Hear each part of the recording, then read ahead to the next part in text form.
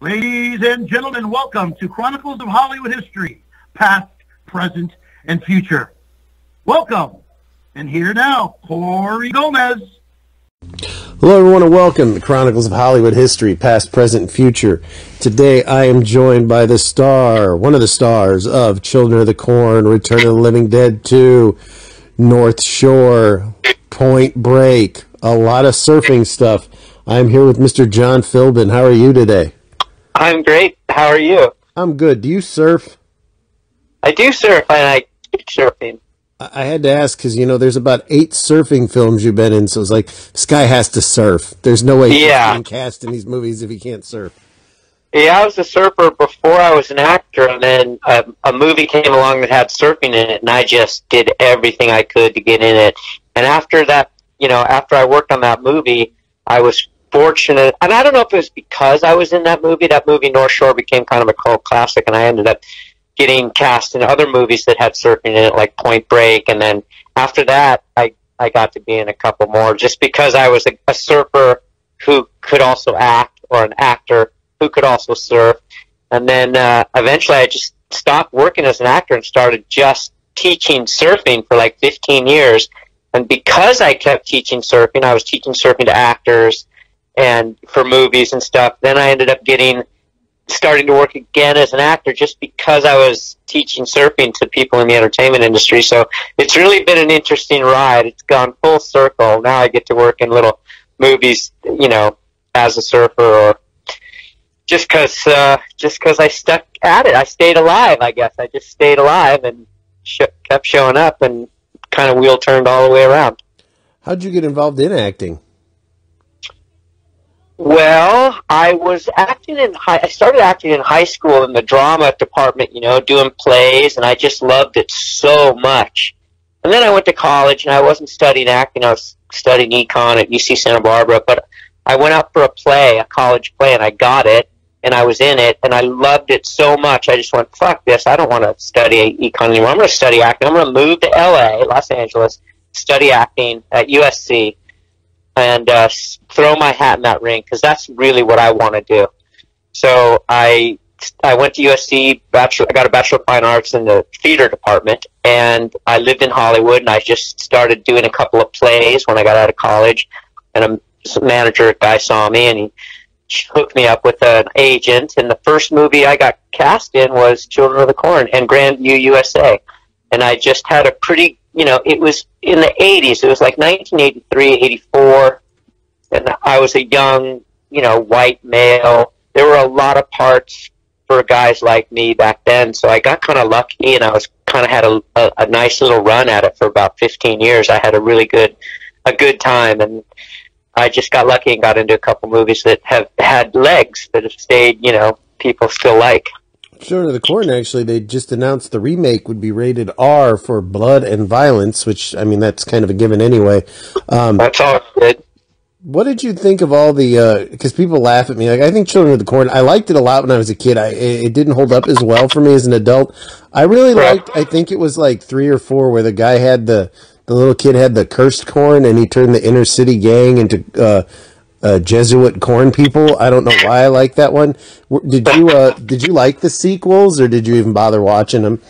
I have not bothered watching any sequels of any movies I'm not in, except one. I watched the remake of Point Break, and it was the worst movie I'd ever seen. It was awful. The worst, and I was just going, God, these idiots just ruined it. So, yeah, no, I don't go to sequels I'm not invited to be in.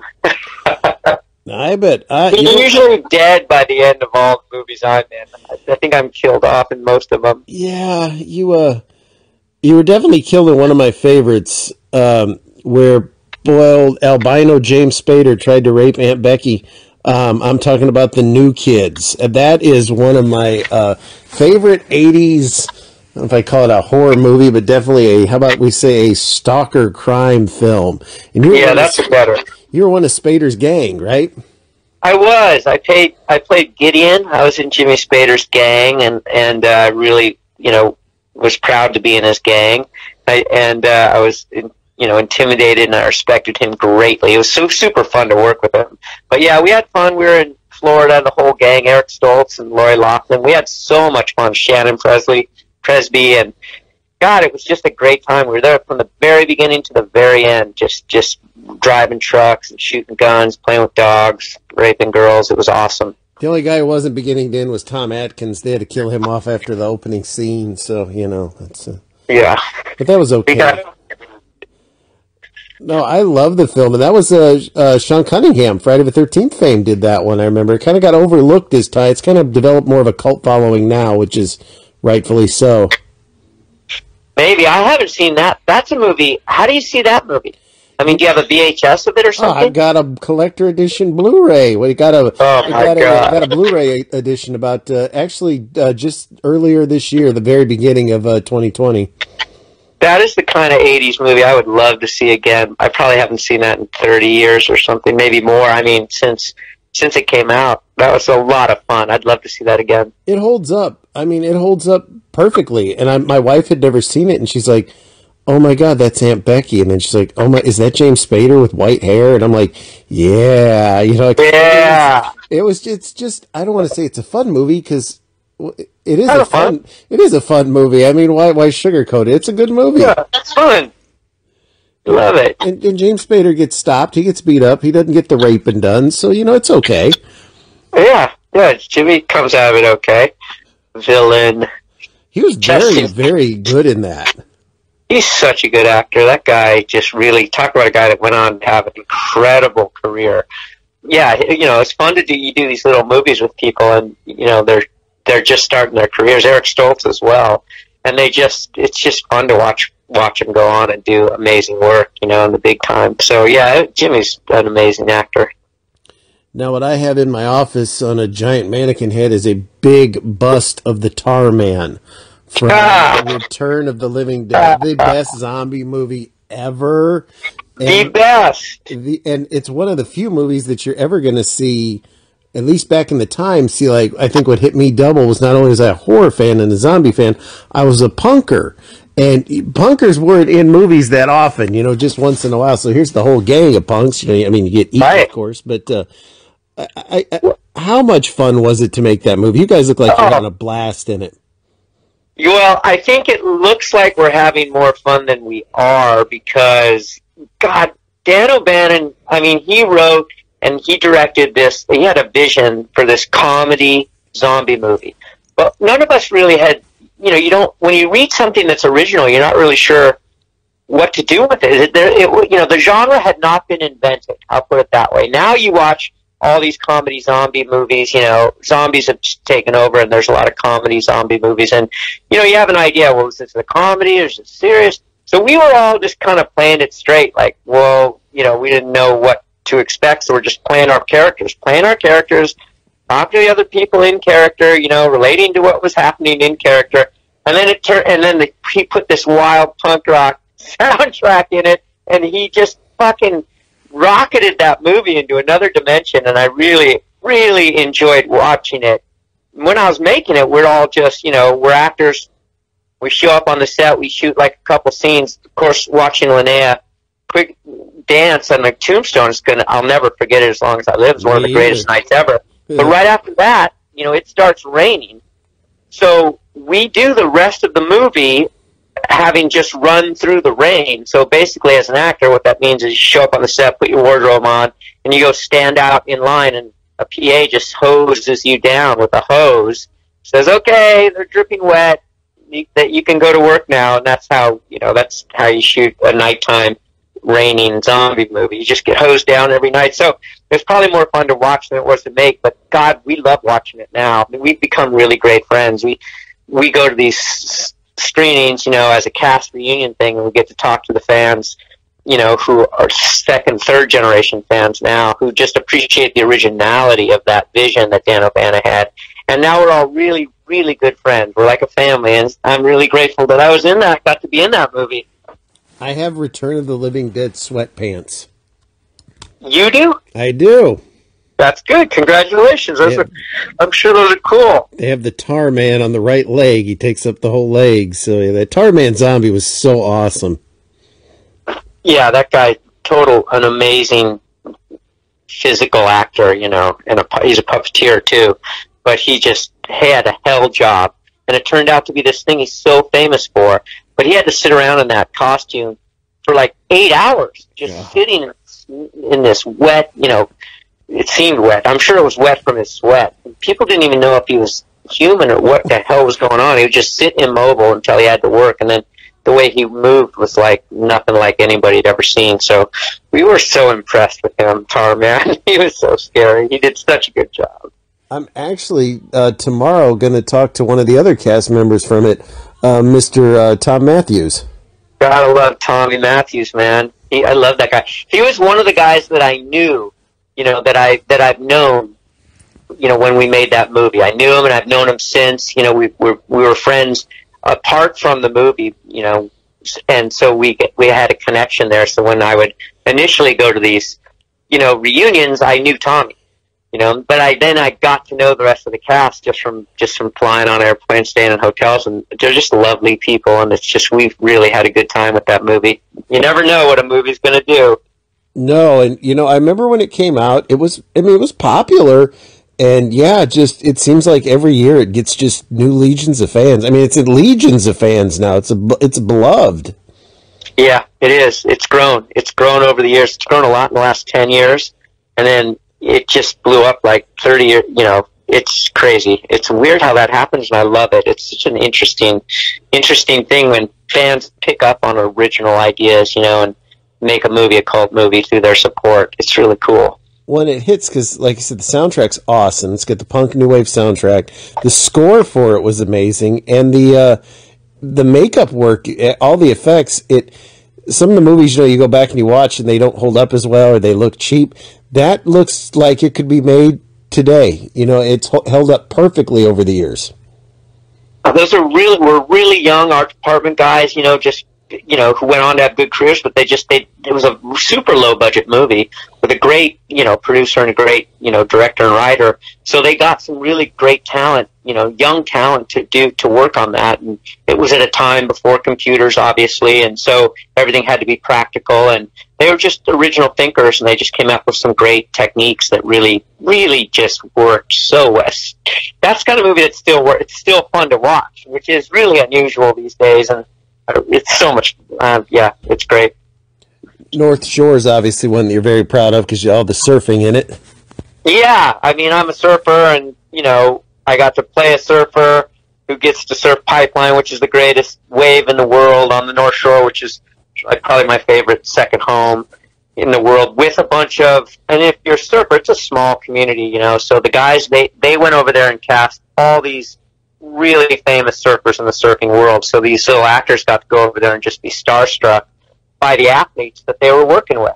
So yeah, that's a dream come true movie for me, you know, and that's another example of a movie that, you know, low budget movie that just didn't do well when it came out, but 30 years later became a 2-3 generation cultural cult hit phenomenon that has continued to inform my life, as strange as that may sound. I've been, you know, that movie's really helped, you know, it's really been with me, you know, more now than it ever has been. It's crazy.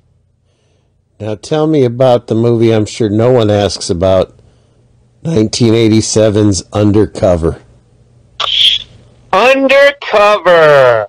My John Stockwell's first directing debut was Undercover. John Stockwell was in Top Gun, and I'm like, wow, you're John Stockwell. That's so cool. You're directing already? He's just a super young guy. And you know, he gets to do this detective movie and he gets Jennifer Jason Leigh and my good friend David Neidorff to be in it. And I think David Neidorff, who plays the lead, you know, was an up-and-coming leading man. He was in Platoon, you know, and he was great in it. He was in Hoosiers, and he was just amazing in Hoosiers. And so, you know, and he was in this Steven Spielberg movie about, I don't know, Japan, I don't know, with Ben Stiller or something. It was really some great Spielberg movie. So he's only in these big hit movies, and so he gets to be the lead in this, you know, John Stockwell's first kind of a low budget movie, but it gets to play opposite Jennifer Jason Leigh. And I think he got me this part to play his friend, you know, and I'm just like so happy to have this little part. I'm just clowning around. You know, I love these little parts where you just kind of clown around and have fun. There's no pressure. You know, it was really fun. I got to meet Jennifer and be friends with John Stockwell. John Stockwell then went on to, you know, hire me as the surf instructor for Kate Bosworth when he directed Blue Crush. And then he cast me in a TV series about the North Shore called The Break, where I also, again, got to surf Pipeline in character as a gangster, drug dealer, drug addict, badass. And that's an experience that no one ever saw it. It was a TV pilot that didn't go, but it was one of the best filming experiences I've ever had. I mean, a powerful experience, but no one will ever see it. No one's ever seen it. Yeah, but Undercover was cool. You know, it had some other good actors in it too, but it was really fun for me to work on, that's for sure, because it was easy and fun. David, how do you pronounce it? Nightoff? David Neidorf. Neidorf. He's a good actor, but I gotta say, the comical part for me in this film, which is unintentional, he clearly had some receding hair going in the front, especially in some of these Alamy stock photos I have of the movie, and he had gray chest hair. So I'm not sure why. I'm watching this film, and at least in the beginning they cover it. For anyone that hasn't seen it, he goes undercover in like this smaller town, and in the beginning he's at least smart enough. He's like shaves his chest, because I'm like, okay, that makes sense. There's no 17-year-old kid with gray chest hair. But like, if you look at the stock photos, he's losing his hair in the front of his head. It was like he should have went undercover as a coach.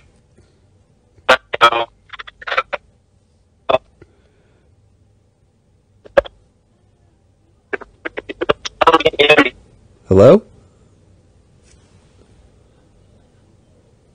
Hello? Can you hear me? Oh, Am I back? Yeah, you're back. You got me? Okay, God, sorry about that. Anyway, yeah, David's amazing. Can you hear me? I can. Okay. No, it was good. He's just a little, you know, at least in 21 Jump Street, Johnny Depp passed for 17. Yeah, that's just one of those Hollywood things, you know, where you got to suspend your disbelief. Yeah, it wasn't very realistic. But it added to the charm to it. Yeah, exactly. Thank you. It adds to that 80s charm when we're just making these 80s movies. And the cover in the UK is so good, because it's like the top half of David is painted like with this varsity jacket, and he's got a math book and everything, and it's like he's going back to school, and then the bottom half of him is like in street clothes reaching for a gun. It's like, as a cop. So it's like one of the coolest VHS covers you're ever going to see. Oh, I got it. I hope he gets to see that at some point. That'd be great. Yeah, we became really good friends. We're still friends today. That's another example.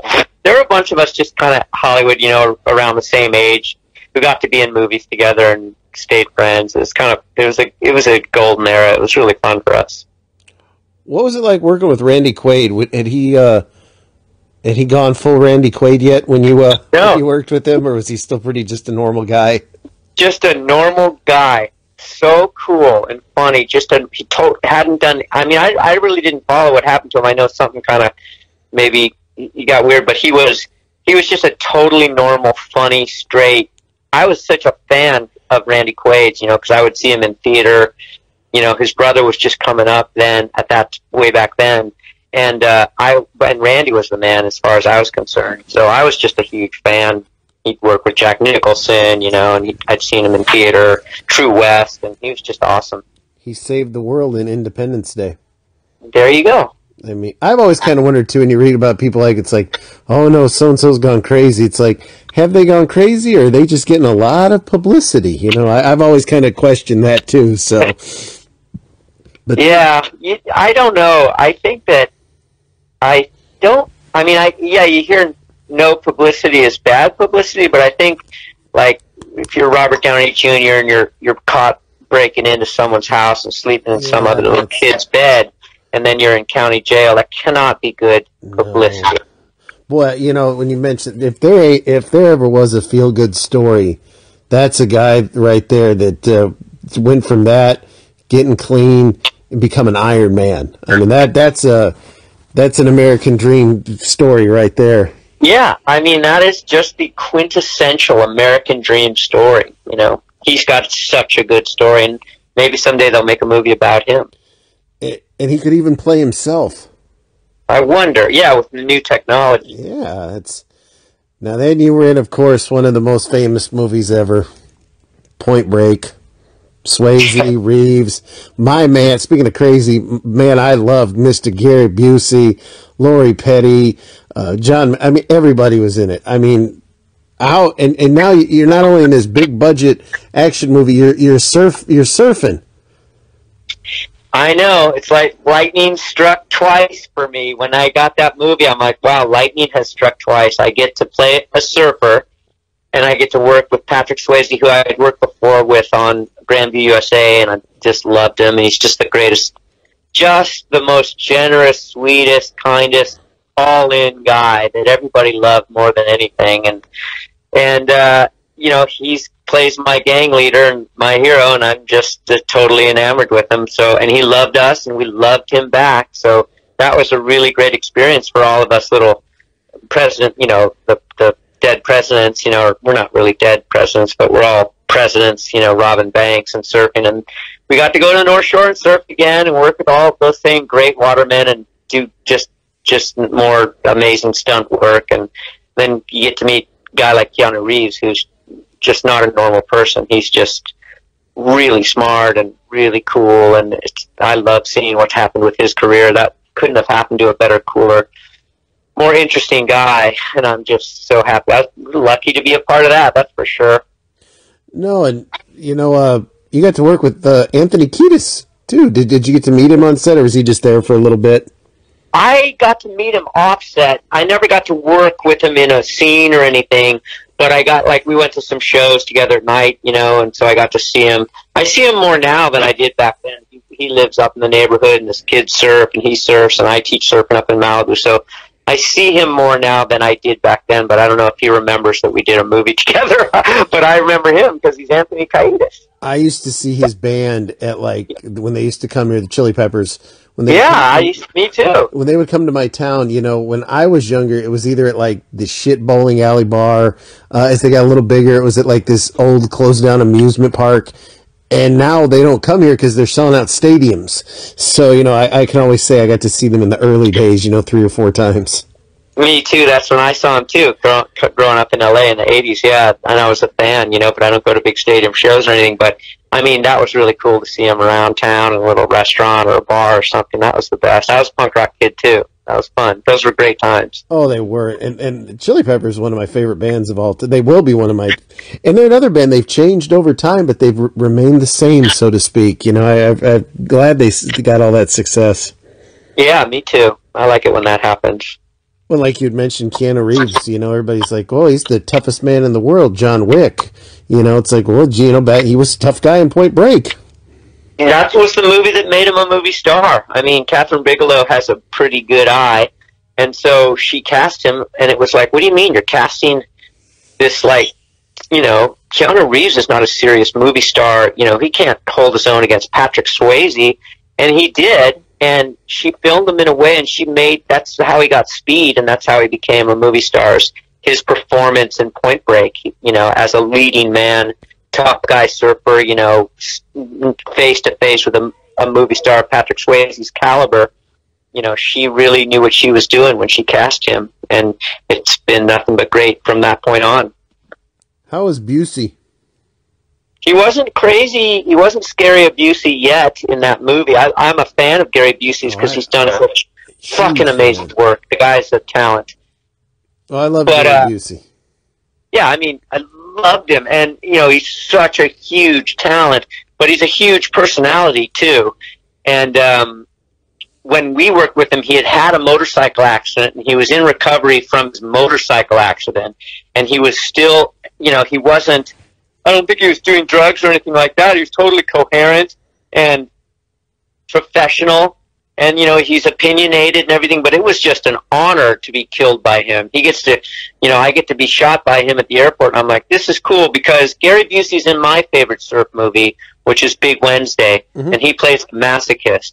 And in Point Break, which is, some people say, one of the better Hollywood surf movies ever made, Gary Busey, the masochist from Big Wednesday, which is, in my opinion, the best Hollywood surf movie ever made, kills Turtle from North Shore, which is a huge cult Hollywood surf movie, in Point Break, which is probably the only other third Hollywood surf movie ever made. That is really my inside claim to fame. Was Swayze doing his own surfing in the film? No, I mean, Swayze is an amazing athlete. He could have done his own surfing if he had another 2 years to train. I mean, surfing is one of the hardest sports to learn. You can't just pick it up and learn it in 10 weeks. I mean, you can learn how to paddle and how to pop up and stuff, but catching your own waves. I mean, his double was Matt Archibald, and then the guy that doubled him in Waimea was Derek Dorner, who literally went out, wiped out, and body surfed down Waimea Bay.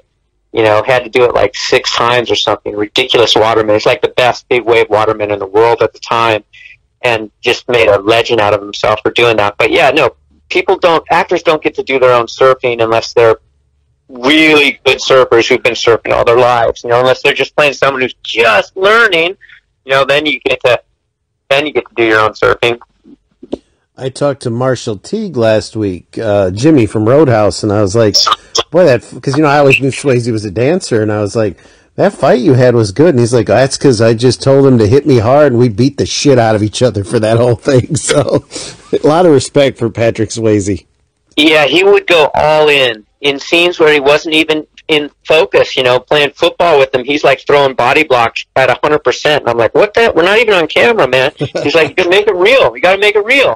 He was so full on, man. That guy was hardcore. What an athlete. How was Tombstone? How was it? I mean, I would say that was one of the most fun movies I've ever had, because I was in that movie from the table read in the beginning and first day of shooting with Kevin Jarre, and then Kevin Jarre, the writer, who was the director, got fired and replaced. We took a little break. They rewrote the script, came back, table read for that, all the way to the last day of shooting, hanging out with that cast in Tucson, Arizona. What a blast. Just riding horses, shooting guns, a lot of days off because I wasn't in every scene, and just to hang around Sam Elliott, and Bill Paxton, Billy Bob Thornton, Kurt Russell, and Val Kilmer. It was just a blast. I mean, who wouldn't like that? I mean, what a cast, man. Jason Priestley's in it, John Corbett. I mean, I had so much fun. Here's going to be the question that everyone wants answered. You could answer it. Was that mustache all Kurt Russell, or was there some makeup work in there? Well, I think they might have brushed it, with a brush, but that was Kurt's mustache. He worked on it for a long time. That's a mustache. That's a mustache. He had plenty of time to grow it. The way his hair looks now is just so cool. You mentioned Jason Priestley. How was he? I always thought he was one of the most underrated actors. He did a movie called Cold Blooded, and anybody that watches that guy should have been in not just TV. He should have been as big in the movies as he was in TV. Was he a pretty cool guy to hang out with? He was a super cool guy to hang out with. He's just so cool. I mean, he was as big a star as you could get, from that 90210. I mean, a huge TV star. I remember Kurt was trying to give him some advice, because Kurt was a TV star when he was younger, a teen kid, and he said, hey, Jason, you should just save all this memorabilia from this thing, because you just never know. Just put it in a safe place where you can go back and look at it 30 years, down the line, or 40 years down the line. Jason is he's just a real guy's guy, super cool dude, just really down to earth and great, but he's also really talented and great looking, and he just has a good attitude and good work ethic. He was just great. He was awesome. Yeah, he did this movie, and no one's ever watched it. It was with him, Janine Garofalo. I forget the actor's name. He was Otter from Animal House. And he's like Michael J. Fox produced it. He's like he's kind of slow, and he runs numbers for the mob. And one day they just decide to make him a hitman, and he turns out to be good at it. And he's so good in it. And it's a movie that, if you want the DVD or the Blu-ray, I should say, you got to import it from Germany. It didn't even get a release here in the States except a VHS. And I can never figure out why he didn't go on to, that movie should have really shot him into somewhere, but it was just kind of one that kind of came and got buried. That's too bad. You've got some eclectic taste. Yeah, I mean, it's weird if a movie doesn't get enough advertising or a big enough distribution deal and enough people don't see it or it doesn't get a good review, they can get lost real easily, you know, and there's really great work in them, a lot of them, but hopefully he enjoyed it. I'd love to see that too, but I'm sure that guy's happy. I'm sure he has a good life. He likes to race cars and stuff. Yeah, and I mean, and who didn't watch 90210? I mean, come on, I watched 90210. I'm not ashamed to admit it. I would have been back then, maybe, but you know, I'm not ashamed to admit I watched 90210. Come on. Yeah, and you shouldn't be. It's a culture. It's like watching Seinfeld now. You know, you just take a look at it. Oh, there it is. I saw Happy Days too. I used to watch that when I was little. I'm showing my age here, but yeah, I used to watch Happy Days. It's the Fonz. I grew up with Happy Days. Yeah, it was great. How was the crew? You got to work with Viggo Mortensen. God, the crew.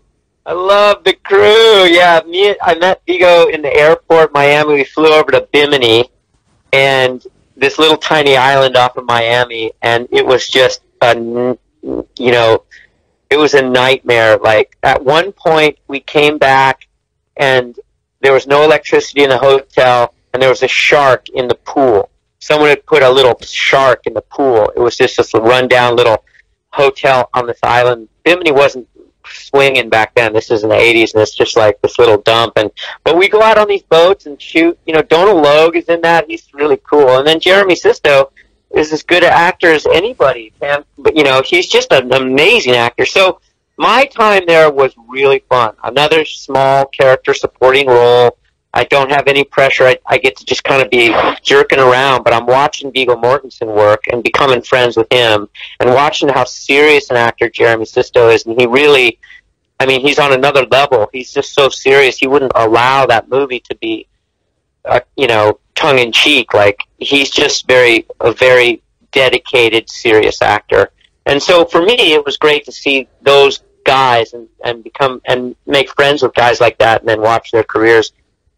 And just go, yeah, that guy's really serious actor. You know, it's a whole different level. But it was fun. We had fun. You know, I had fun. You had The Killing Jar with Wes Studi. I like that movie quite a bit.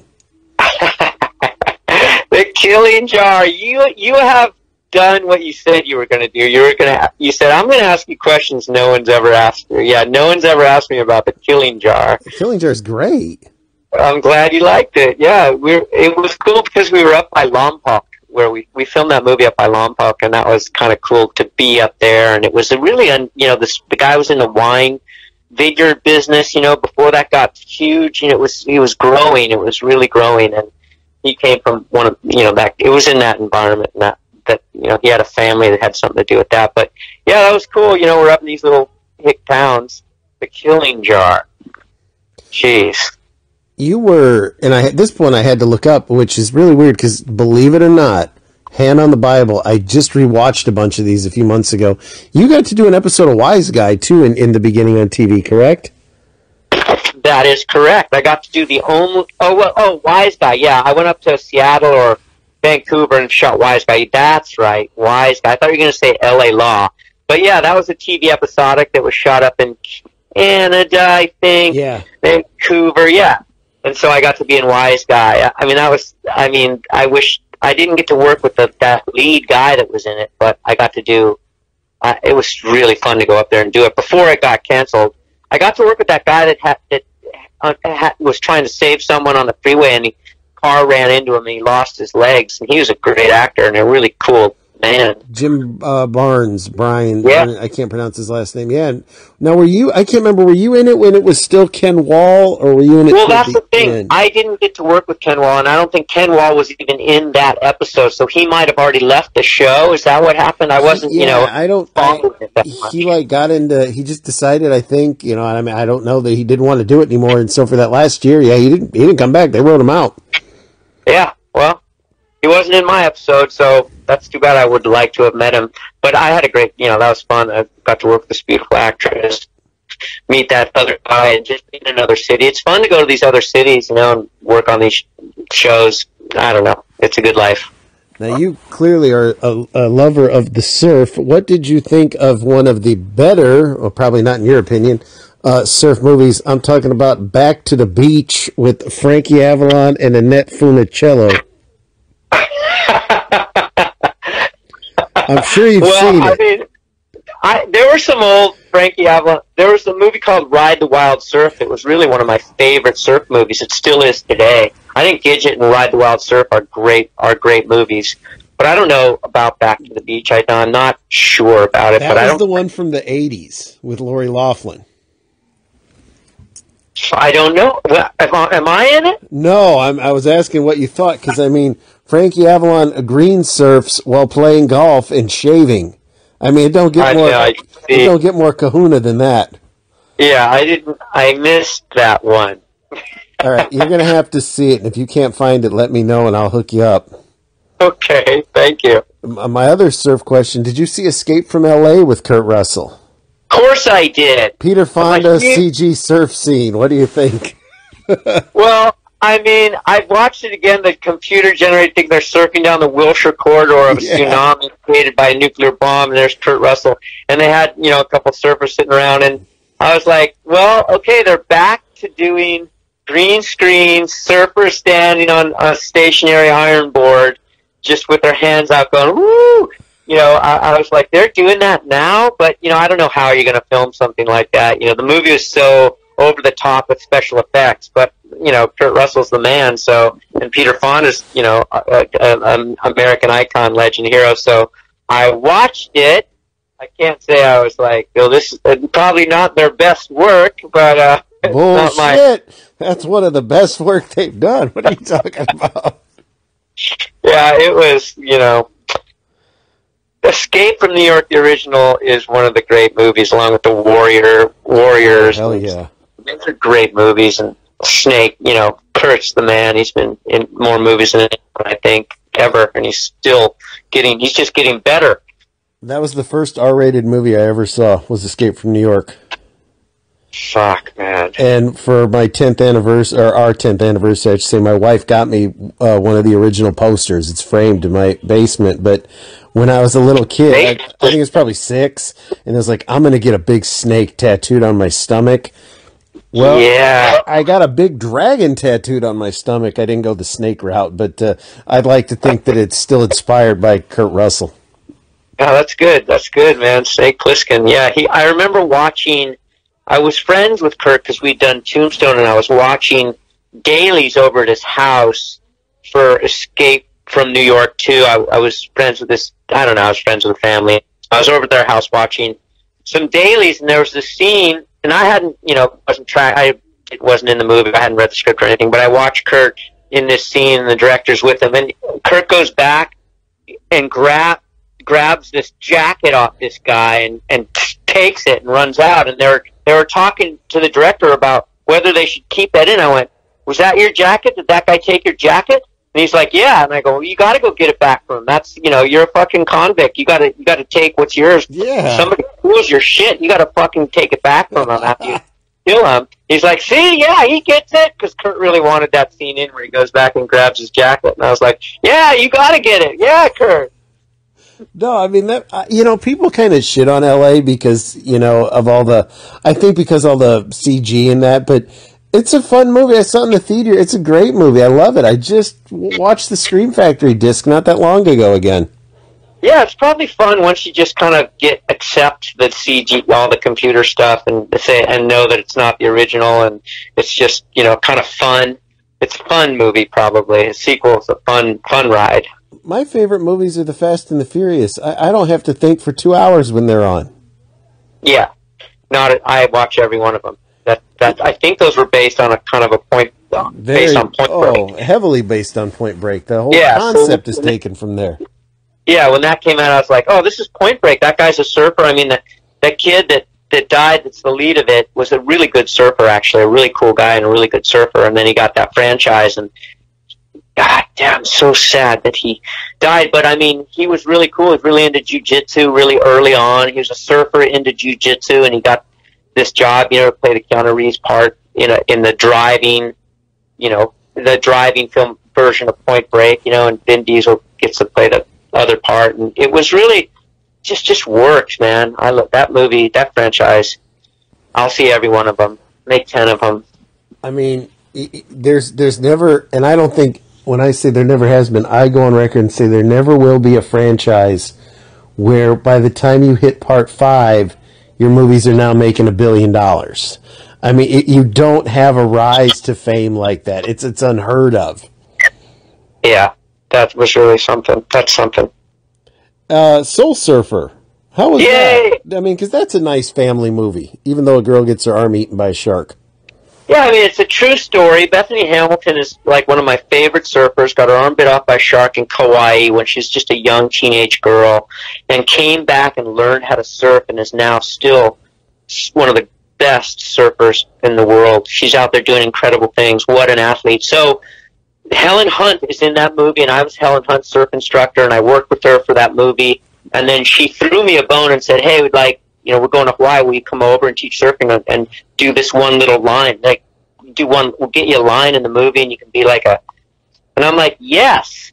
So I went over to, I gave Helen a bunch of lessons. I went over to Hawaii and I got a little part in it, but I got to take Bethany Hamilton's mom surfing, Cherry, and I got to meet Bethany, who's a fucking legend in our sport, just a legend in our sport.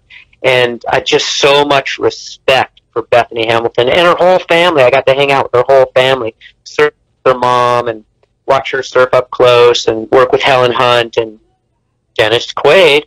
And, that ended up being probably the most successful financially successful surf movie ever made because of the Christian element in it. That movie made a fortune. I've had a crush on Helen Hunt since Girls Just Want to Have Fun. I think I was, 10 when that came out, maybe younger. I still like it. That's when the crushes start. Yeah, it is. Helen really took to surfing, and she wrote and directed a surf movie that I got to be a producer on called Ride, and it's unbelievable that she can direct, star, and write in a movie. I mean, that is a Herculean project. She's got the energy of 10 people, and she's done everything. She's done absolutely everything, but she fell in love with surfing, so that's why she did Soul Surfer, so that then she could direct her surf movie, which is called Ride, with Luke Wilson. What did you think of the George Clooney, Gene Simmons surf classic, Red Surf?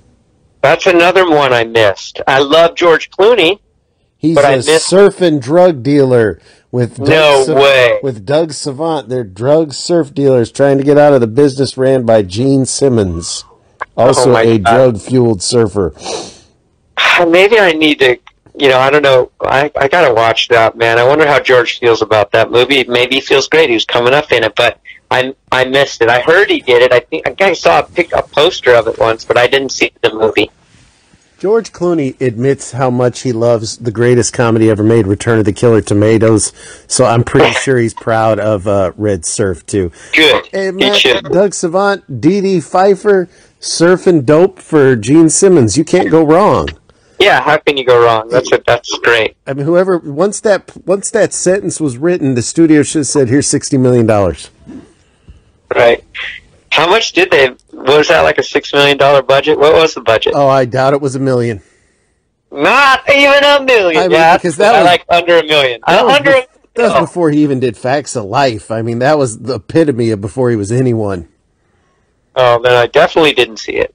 It's probably on YouTube. If not, like I said, I think I have the German release of that.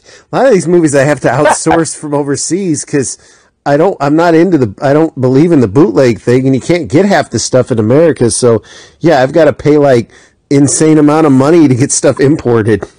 Thank God for Germany.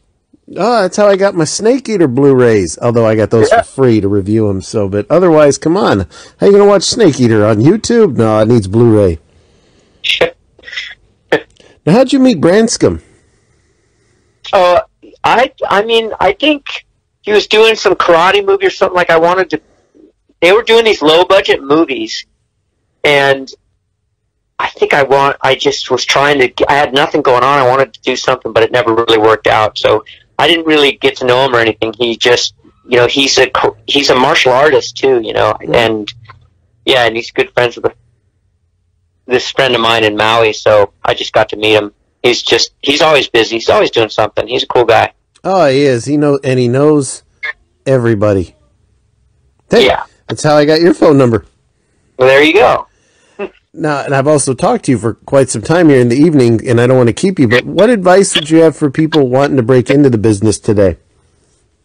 Oh man, I wouldn't possibly have any advice of people wanting to break into the business. I think the business has changed quite a bit. I mean, I would say, look, I'm 60 years old, so if someone wants to break into the business, I think they should make a little movie and post it online on YouTube.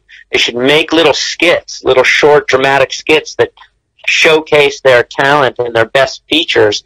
If they're great looking, or if they're super funny, or if they have a flair for horror, they should make little short films and post them on YouTube and online and you know, on Instagram and wherever people are, watch TikTok or whatever. Just make yourself. Don't wait for someone to go, hey, don't hang out at a soda shop and wait for an agent or a studio exec to go like, hey, you want to be in my movie? I think that's what it was like when I was a kid. But yeah, I don't, you know, just make a little movie and put it out there. That's my advice. Now, for all your fans out there, you know you've got legions from Return of the Living Dead alone. Are you online? Do you have a website? People find you on Twitter, anything like that? I'm not on Twitter. I have an Instagram. It's John Philbin. I have an Instagram account. You know, it's mostly me riding motorcycles and surfing and stuff. I got some Return of the Living Dead stuff up there. I got a pro surf instruction website if someone wants to take a surf lesson from me. Of course, anybody can just Google me, John Philbin, and find me, and then there's a bunch of, you know, articles and links to the different social media things I've participated in or interviews I've done. Maybe this one will be on there. I hope so, because it was fun. You asked a lot of obscure questions. That was really a trip down memory lane. Thanks for your time. That was fun. No, it was my honor. I'm going to ask, I think I know the answer, but I'm going to ask anyway. What film are you the most proud of, if you have one? Oh, I mean, the most proud of, that would be, I mean, I would have to say North Shore, because I created a character that struck a chord in a lot of people. So I did that, you know, it's probably the 5th movie I ever did. I didn't think it was going to be the movie I was most proud of, but as it turns out, I was probably at some of my best work, and it definitely got seen by a lot of people and appreciated. So I guess that's the one. I was going to guess The New Kids, but I was wrong. Oh, I loved The New Kids, though. That was the 3rd movie I ever did. It was, you know, just making friends with Jimmy Spader and Eric Stoltz. Can't go wrong with that. And just having to hug or hold back Lori Loughlin is pretty cool. Because I went to USC. Nice. You know, and I never mentioned in Grandview, USA, that where you worked with Patrick Swayze the first time, you were in there with Jamie Lee Curtis. I know. How great is she? I got to be, you know, really like fall in love with Jamie Lee Curtis during that movie. You know, she was in love with Jamie Lee Curtis. Yeah, me too. I mean, that was really fun for me as a young actor. And Randall Kleiser directed that, and I was, you know, a method actor, so I was in character the whole time. And when we finished that movie, that's why he produced North Shore. I think that's why I got the part in North Shore, because he said I would be able to transform into a different character for the movie North Shore, which he had faith that I could do that, and I'm just grateful for that, because that movie ended up being, like I said, my best work. Now, when this COVID is all done and conventions and that ramp up, do you do a lot of the horror conventions? Like, I know, like Texas Frightmare, a lot of them, they'll do like the Return of the Living Dead reunions and that. Do you go to a lot of those? I do as many as I can. I'm not like Tommy Matthews, who gets to do them all because he's in a Friday the 13th. Well, he's Jason Lives. Come on. Exactly, and he's in a game about it. Like, there's a game thing about it, and he's in that too. Yeah, but I don't be him to kill Jason in the game. I play it. There you go. Yeah, no, I don't get to do like that, but I go as often as they'll invite me. I like being part of that family, and when they let Chuck and Casey come along, you know, that's really fun. I was doing about 4 a year or something. That was great. It was really fun. Cool. Loved it. I hope we get back to it. Well, I hope we can get back to normal here pretty soon. Yeah, me too. Well, I want to thank you again for your time, and I'd love to have you back on again one day. I think there's a lot of other fun things we could talk about. Yeah, you asked the greatest questions. So, if the latest movie I did is called Undateable John, and it's available on Amazon Prime, and it's another super low budget movie, but this is me now, and it was really fun to work with Tom Arnold, Daryl Hannah, and Estella Warren, and that's what people can see. That's what I'm doing now. I thought it was fun. Tom Arnold's and next time I come on, that's what we'll talk about. All the latest little movies I've done. Wait a minute, you got to work with Shannon Doherty in that. That's correct. I did. I worked with all the 90210 people. I doubt she'll remember. She filmed a movie here when I was 19 years old, and I knew the hotel she was at. And I went to this goddamn hotel's bar for 6 hours a night for like a week and a half straight until she finally came down. It took me forever to get the balls to say hi to her, and then I left. But, other than that, my plan of getting I'm sure she'll remember. My plan of getting a date with her sure fell apart. But, yeah, God, she was gorgeous. Yeah, beautiful woman. Great woman, yeah. I wish her nothing but the best with all she's going through. Right. And right. Tom Arnold's the man. I love Tom Arnold. Yep. My scenes with Tom and Estella mostly, and he is just the fucking rock star. I love that man. He's awesome. Dude, this was so much fun. I want to do it again, so let me know when I can. Thank you for your time, ladies and gentlemen. You have been listening to the Chronicles of Hollywood History. Thank you from Gomez Richmond Productions.